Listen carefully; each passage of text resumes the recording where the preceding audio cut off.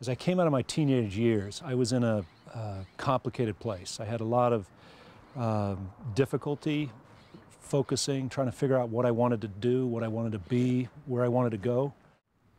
Biggest point is the Marines, they promised me nothing. I think I've been promised things my whole life, or had been promised things my whole life, and the Marines promised me nothing. In fact, they guaranteed me nothing. I came from a privileged background. I had a lot of opportunities available to me.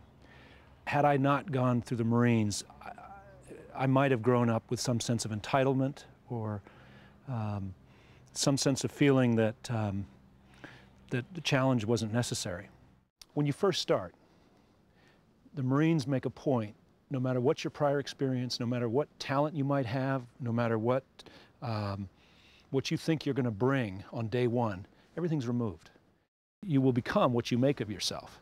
And it is that experience of being brought down to the common level with everyone else and knowing that everything you do from that point forward is something that you will treasure as your own. You haven't been given it, you haven't bought it, it hasn't been willed to you, you've earned it. I had the opportunity to serve both in peacetime and in wartime. I joined in peacetime and I left at the end of the war. In peacetime training, they promise you that everything you train for is a wartime environment. They take the training seriously. When you make that transition from peacetime to wartime, the transition actually isn't that large. And as you sit back and you remember your lessons from the first day you got off the bus to the rifle range to any other experience, it all comes flowing back to you.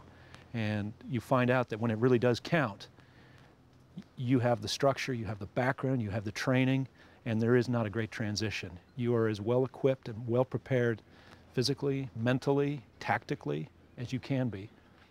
And that's why Marines succeed.